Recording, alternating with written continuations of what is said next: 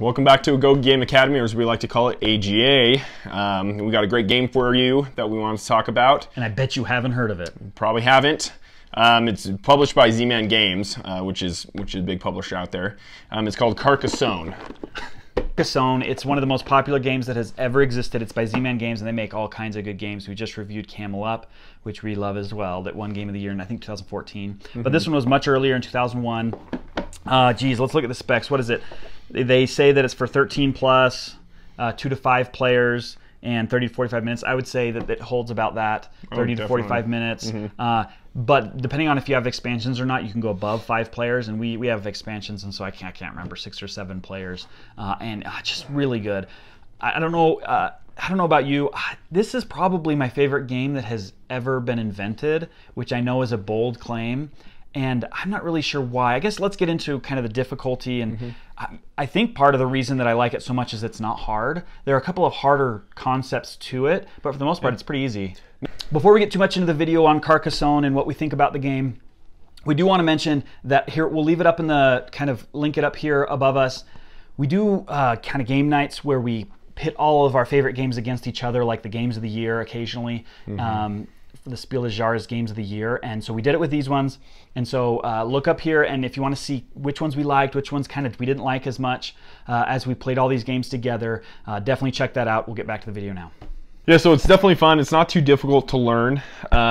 Basically, what you're doing is you're developing land, you know, in a ancient French city, right? And so you're developing the fields, the roads.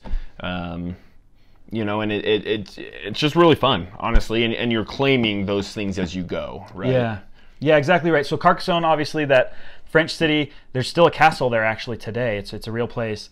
But what you're doing in the game, you're really building the board as you go, which is another reason probably that we like it so much. Definitely. Is that the game is really just made up of tiles and meeples, and that's about it. And so there's a tile that starts in the center, and then everyone takes a turn. You grab tiles, and on your turn you just lay a tile and potentially put a meeple down there. And what you're doing is you're just building castles, building roads, putting meeples in fields, and putting them on monasteries and other things like that. And so it's so fun because the game is different every time, and I guess that kind of goes into the replayability of it, is that there's no two games that are ever the same, because depending on who's playing, or depending on the strategy that everybody takes, the map looks significantly different. Sometimes there are huge castles that people have built that are worth lots and lots of points, and sometimes there are just a million little tiny castles that aren't worth very much, but then make other parts of the game, like the fields that you're farming in, worth a lot more. Yeah. And so it's just one of the most replayable games. You can play it over and over again. In fact, this game right here, I don't know if you can tell that it's so worn down. The printing on the cards themselves are starting to wear off because we've played it so many times. I don't know that there's a game I've played more than Carcassonne.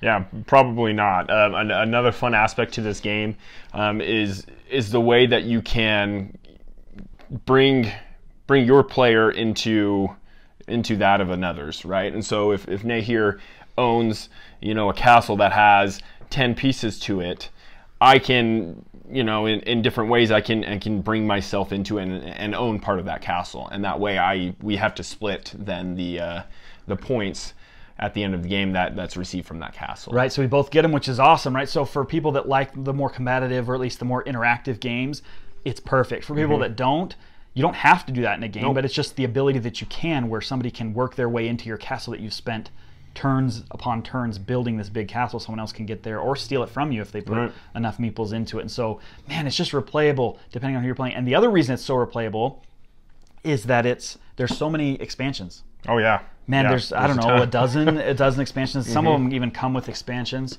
in it. This one comes with the river, which is one of the expansions. So it injects a different element into the game. Some of them give extra points depending on the different types of castle pieces or whatnot. And so there's just so many options for this game. Okay, so let's talk for a second though about the best scenario as far as how many people to play. 2 to 5 to 6 or 7, depending on how many expansions you have in the game. Yeah.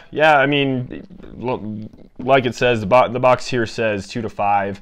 You know, that works. One thing that I really like about this game is you know, you can play it with 2, right? Yep. my wife and I, and then we have 2 kids, under the age of 2, and so they're not going to play, and so if we're just having a night at home, we want to play a game, we can pull this one out. Yep. Whereas a lot of other games, a lot of games require at least 4, right? And so this one's great for 2, but it also goes to 5 or 6, depending on how many expansions you have. It can go up to 8, and so it's a great party game as well that you can play with a bunch of friends.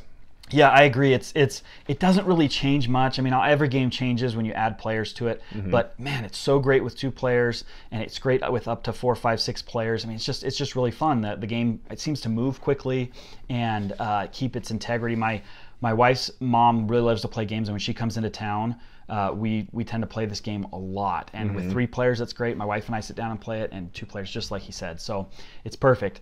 Okay, so let's talk about, if you were going to say a unique aspect of this game. I think I probably already covered what I would say is a unique aspect. The fact that you can kind of pull yourself into someone else's kind of property and co-own it. And there's really nothing they can do about it if you're able to connect it. And honestly, you'll have to play to really understand what I'm talking about. But that's one of my favorite things to do. I have a buddy who that's all he would ever try to do.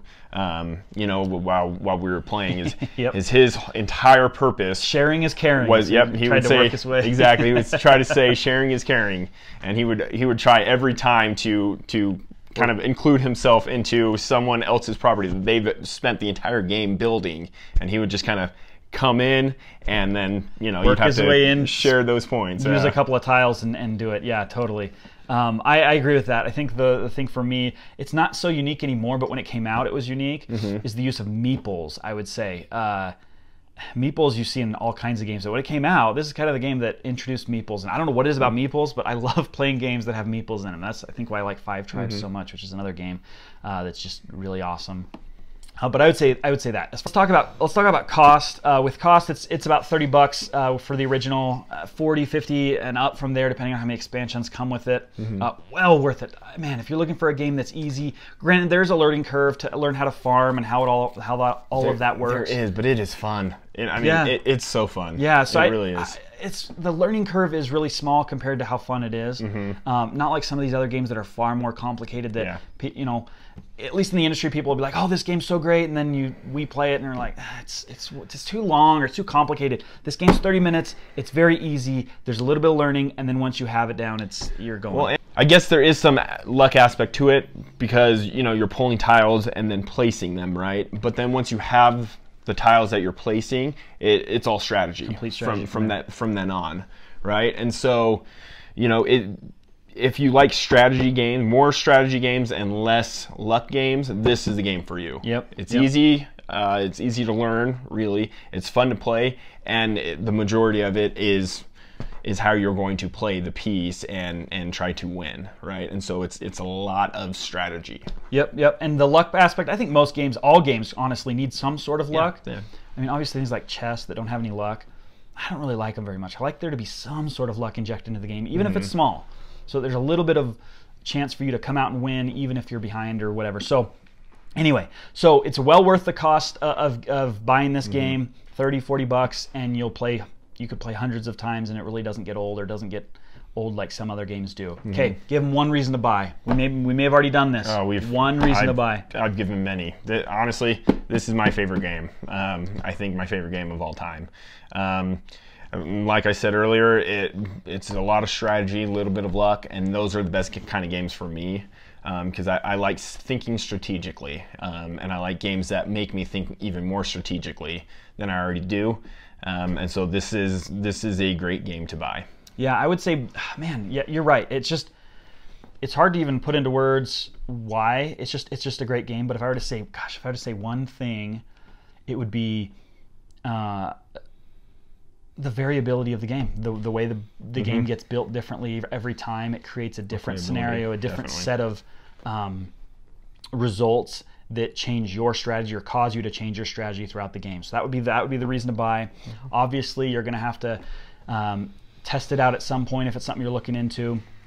Even if that just means taking the plunge and buying it for $30, it's well worth it. So other than that, we hope that we earned your subscription today. If not, at least a like. Comment down below with your experience with this awesome game, Carcassonne, and what you think of it. If you agree that it's your favorite game or what game you like more, and we will see you next time.